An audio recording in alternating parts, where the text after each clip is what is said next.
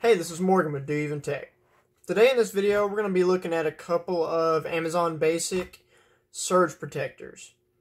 These are some really heavy-duty, high joule rating protectors, and I just kind of want to show you what they look like.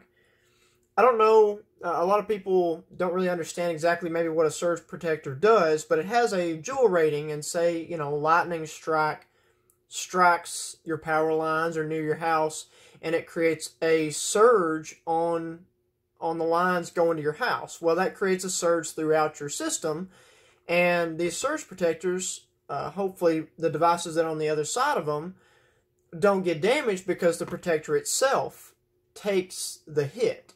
So, I mean, you got to think of it. This says 4,500 joules, and it takes a 500 joule hit from a nearby lightning strike.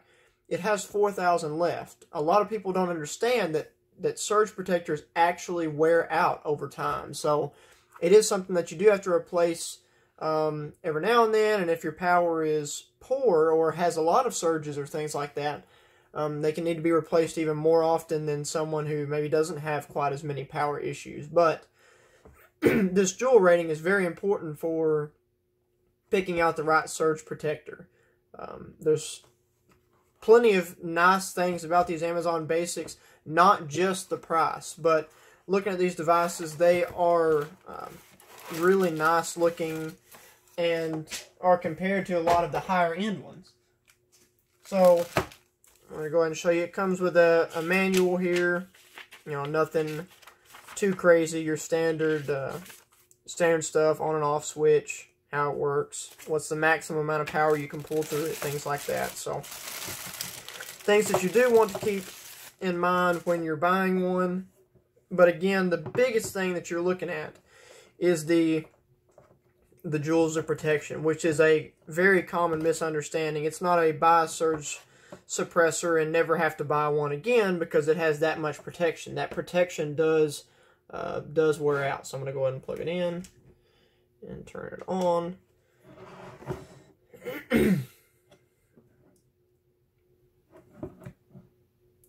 So, we should see here, in this particular outlet, it is a non-grounded outlet. So you see only one half of this bar here is lit. If your outlet is grounded, both halves will be lit and it will be solid green all the way around this. This particular unit, all of them I believe that I've seen thus far, at least the two units that I have, both this 8-port and a large one over here that I'll pull out in just a second and show you, both have the 4,500 joules of protection, which is a lot. Again, is a lot of protection compared to some of the other ones, especially in this price range. They do have the sliding outlet covers so that it keeps dust and stuff out of the outlets that are not being used, and also keeps people from sticking their hands or objects into the outlets near as easily or accidentally, all except for the ground pin here. So really nice. These are spread out so that you can put larger, what a lot of people call wall warts, on these ports without taking up multiple slots, which on these you're really only going to plug in a small plug like for a lamp, or just a small grounded plug for some sort of electronics or phone charger into these ports here.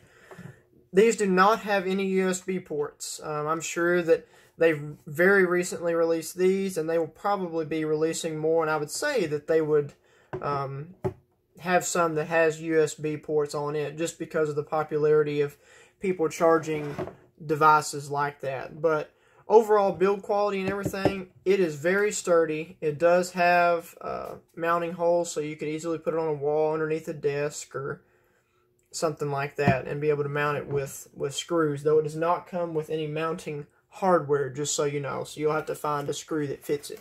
And go ahead and show you this bigger version of it here. This is the 12-port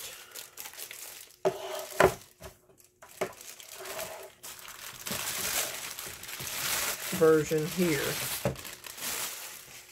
And it only has 4,320 joules, which is very close to the 4,500 that this one has, but falls just a little bit short as far as protection goes.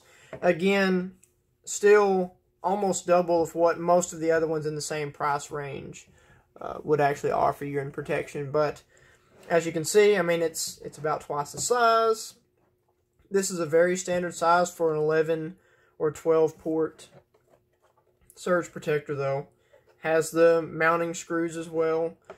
Still no USB ports even on the larger one.